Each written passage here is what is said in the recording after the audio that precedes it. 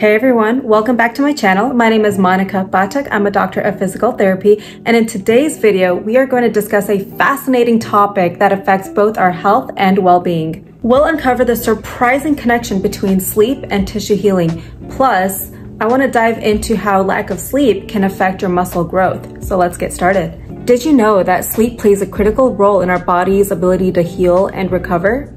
When it comes to tissue healing, sleep is vital for our body's recovery process. During deep sleep, our body produces growth hormones, which promotes tissue repair and regeneration. Additionally, sleep supports the immune system, reducing inflammation, aiding in the body's healing process.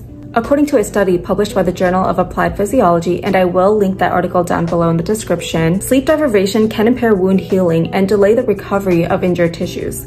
Lack of sleep disrupts that delicate balance between growth factors and cytokines involved in the healing process. But did you know that sleep plays a crucial role in your muscle growth? If you're hitting the gym and working hard to build up muscle, your sleep quality can significantly impact your gains. Research published in the Physiological Reports by Lehman et al. Suggests that sleep deprivation can impair muscle protein synthesis, which is essential for muscle repair and growth.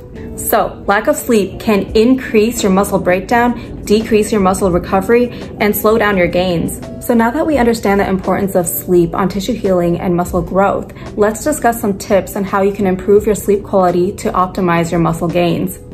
First, establish a consistent sleep schedule. So aim for at least 7 to 9 hours of quality sleep each night. Number 2, you want to limit exposure to any electronics right before bed because the blue light can interfere with your natural sleep-wake cycle. Instead, you want to keep a sleep-friendly environment by keeping your bedroom cool, dark, and quiet. And last, you want to prioritize stress management techniques such as meditation and deep breathing exercises just to help calm your mind. So if you want to optimize tissue healing, muscle growth, and want to achieve your fitness goals, don't underestimate the power of a good night's sleep.